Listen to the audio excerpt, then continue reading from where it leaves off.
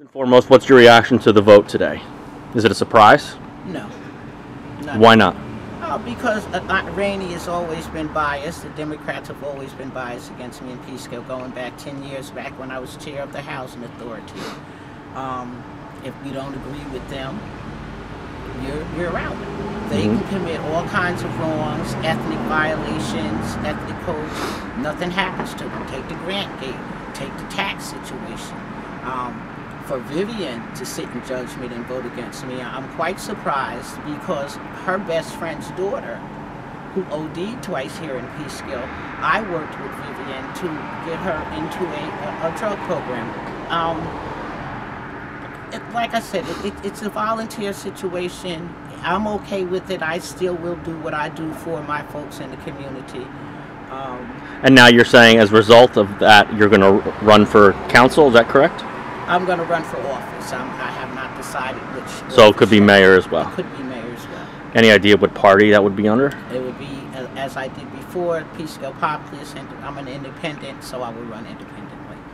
You wouldn't join anyone's ticket? Like, for instance, the mayor last time, he kind of had a bipartisan ticket on the Catalina ticket. But I don't think that the Republicans are going to pick me. You heard what the NAACP said. That also goes for the Republican Party here in Peekskill. So you agree with a lot of the was institutional racism? I think that's the term. I don't agree with the institutional racism. I think that what needs to happen. Can you come out? Yeah, sure, no problem. I think that what needs to happen is there are some things that need to be looked at. I can't say the institutional racism because we have a black human resource director. Right. Well, what about the Republican Party in general? You don't think they'd put a black? I mean, no. The history of the party, they had a person up. I think they are shy away from me because of what the populists here. Like, so it's you, not the color of your skin. It's me. It's not the color of my Gotcha. skin. I think they would be afraid of the controversy. Right. I would run with them, but I would still remain independent. But they've never asked. I've stomped the yard for who I thought was best for the seat. Right. Which is generally a Republican. So what's your next step now? My next step is to talk to my family and see just what I want to run for.